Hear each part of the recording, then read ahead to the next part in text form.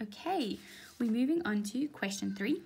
Okay, and question 3 is focused on derivatives. Okay, when you see questions like this, there will always be a question that says derive the derivative of a certain function from first principles, right? First principles. They're testing whether you understand how to use this formula here. Okay, this is the first principle formula. Okay, it's basically saying as h tends to 0, right? So if I have a graph and it's saying we have 2 points, as the distance between those 2 points almost coincides, right? What is the derivative? Okay, that's what the formula is saying. So let's firstly write out the formula. Hopefully I have enough space, right? I seem to be very bad with spatial management. I don't even know if that's correct English that I just used here. But anyways, I think you know what I mean. Okay, let's just write this out, right?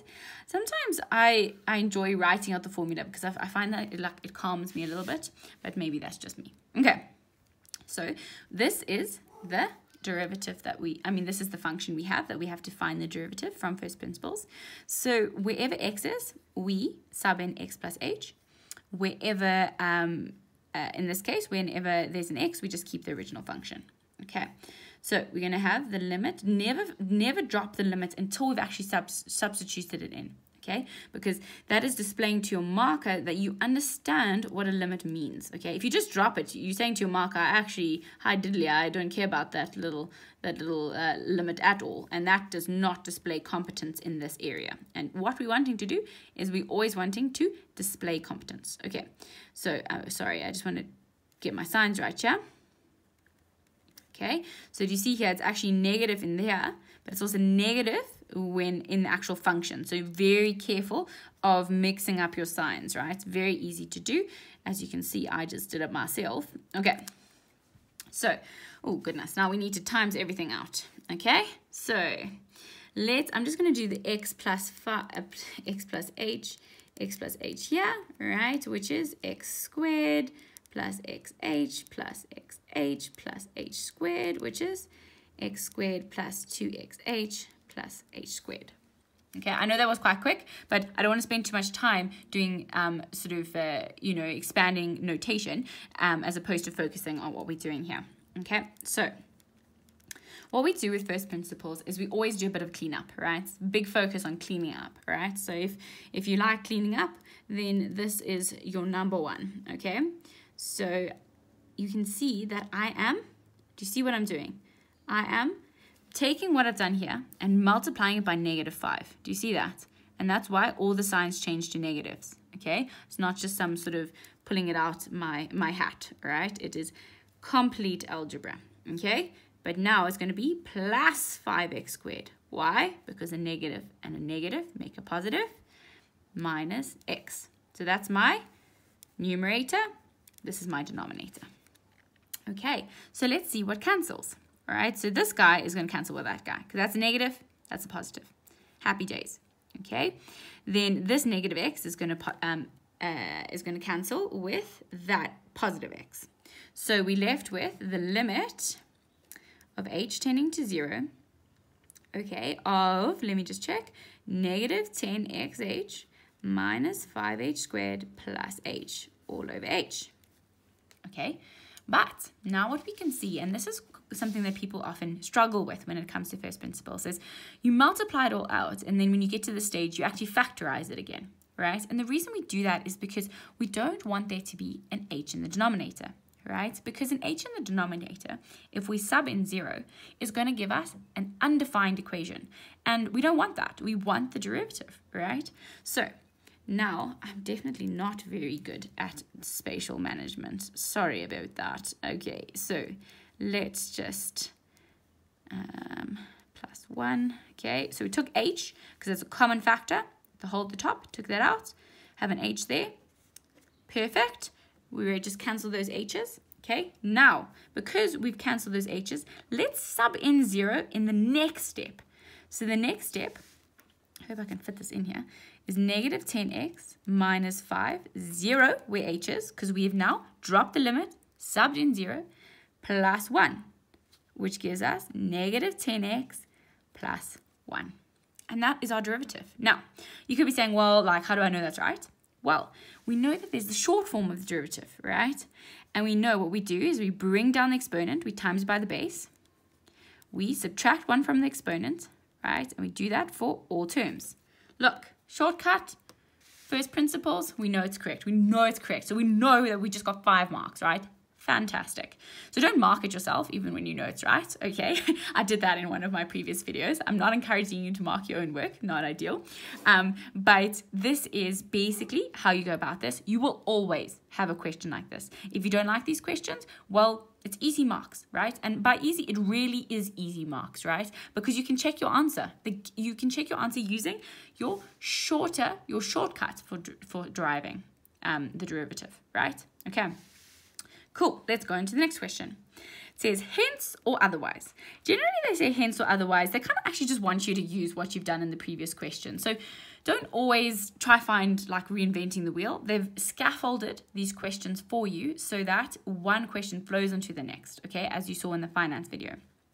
Okay, determine the equation of the tangent to f of x at the point x equals 1. Now, what they're testing is whether you understand what a derivative is. Right? A derivative is fundamentally a gradient. This is a straight line, right? It's in the form y equals mx plus c, isn't it? Right? With a negative gradient and a plus 1 intercept. So this is the function, the straight line of the gradient of this function. Okay? So it's very important not to lose sight of what we're doing when we're doing derivatives. Okay? So what we're going to do is we're going to say, well, we know that f of x, right, as we've just derived in the previous question, is negative 10x plus 1. So let's just sub in the 1, right? Because they've asked us, what is the equation of the tangent at this point 1, right? So we sub that in, we get negative 9. But what this tells us is the gradient of this tangent at point 1 is negative 9. So when we're looking at y equals mx plus c, right, and you might be saying, well, how do I know the tangent is a straight line? A tangent, by definition, is a straight line, okay? So when you see the word tangent, you should be thinking this equation. So what we've got is we've technically worked out what m is, right? We've worked out that that is what m is, okay? So what we're going to do now, right, is we're just going to work out what c is, okay? And you could be thinking, okay, like that is interesting, okay? How do I work that out, okay? So what we have is we have y equals negative 9x plus c. So we need to get a point, okay? We need to get a point that we can sub into here, right? That will solve for this. Okay, so you could be thinking, oh, panic stations of the nations, what must I do? Okay, well, we know, right, that a tangent is still going to pass through this function, isn't it, right? So now, all we have to do is we sub 1 into this function to get the y value, right? So I'm going to do it down here because my spatial management, as I said, is basically non-existent, right? So I'm going to sub it in, right, to my original equation, okay? And I'm going to get negative 4.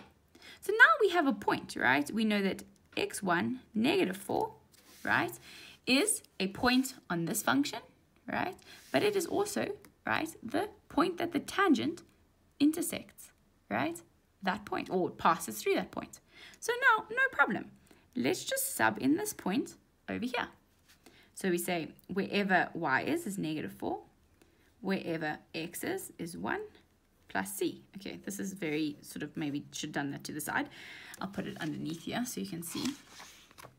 Okay, so let's solve that, right? And c equals 5, okay? Because I brought the negative 9 over that side, becomes positive, and it equals 5.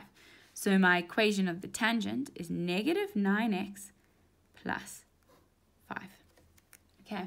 Again, it does seem like quite a lot of work, but it's not really, okay? It's just a little bitty, right? But the most important thing here is when they give you a point of the tangent, you must think, oh, okay, it's a point on the tangent, but it's also a point of my original function, Okay, so don't panic about that, because originally, even when I was doing this now, I was like, wait, how do I do this? And then I was like, Marks, go back. Think about what is a tangent? How do we go about this? They've given us an x value. Find a y value. Okay, so even if you don't know how to do it originally, just think through these things slowly, right? And don't panic. Okay, that's that question. Let's now move on to our third question of this question. Okay. So now they've just asked for dy dx. What's quite interesting here is they show you all the different notations of how to show a derivative, right? So we know here we have f dashed of x. We have dy by dx here, and we have a big D with a little x here, with a subscript x, okay? So you must be familiar with this notation because it's all asking the same thing, right? It's not like they are like some witchcraft going on there, okay? So I'm just going to write out the question for us, and I'm going to write it like this, okay, because that will help us, right? Because we don't want it to be in one term like this, because it kind of messes with us a little bit. So let's split it into two terms, okay? So that becomes x squared, right? And what is this, right? This can be written as x 3 over 2, okay?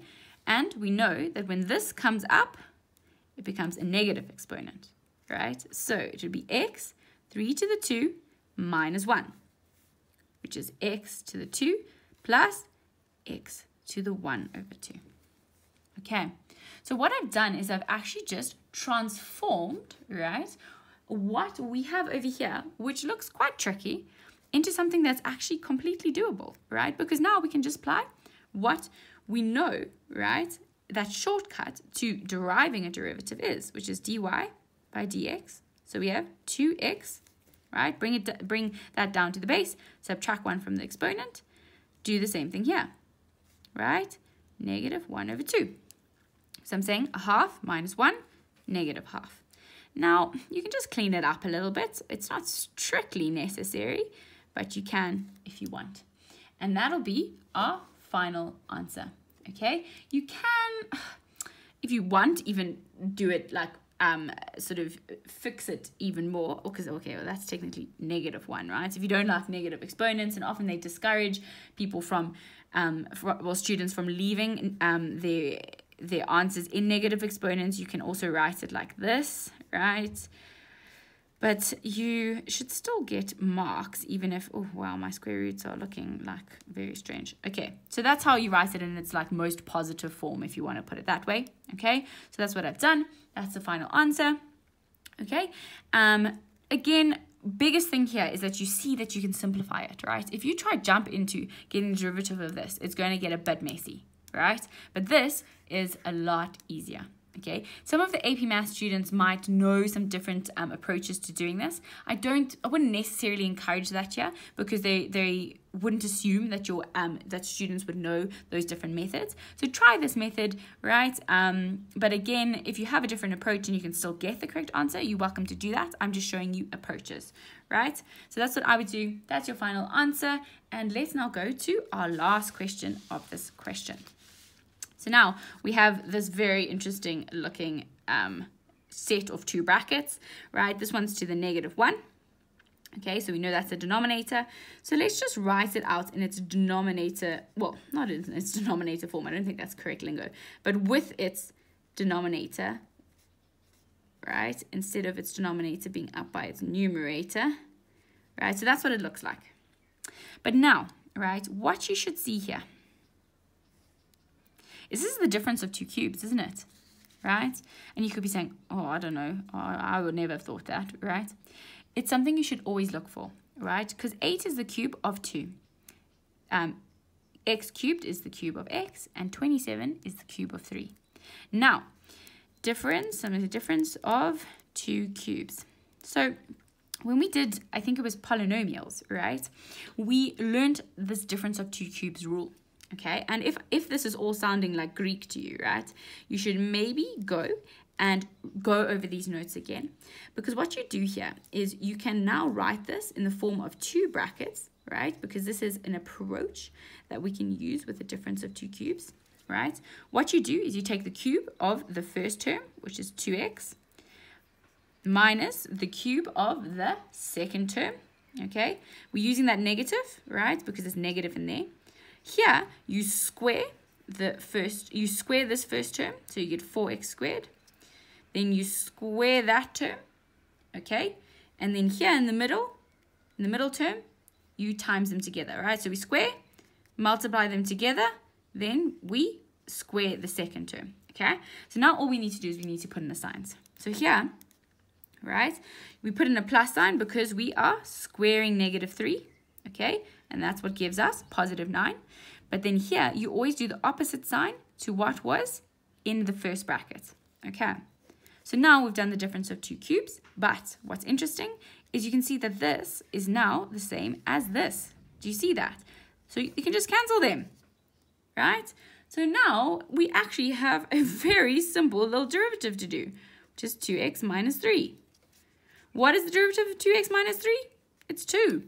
Okay, so a question that looked really complicated, actually the trick was seeing the difference of 2 cubes, applying the rule. Again, if this rule is like, you're like, what is going on, right? Panic not. Go over it again, right? Remember what I said, the important thing here is about the signs, okay? Right? Then we left with 2x minus 3. We get the derivative equals 2. Simple, simple, simple. Okay, so that is the end of question 3, okay? Now we headed towards some sequences in series, which is one of my favorite sections, okay? But I hope that was helpful, and I will see you soon.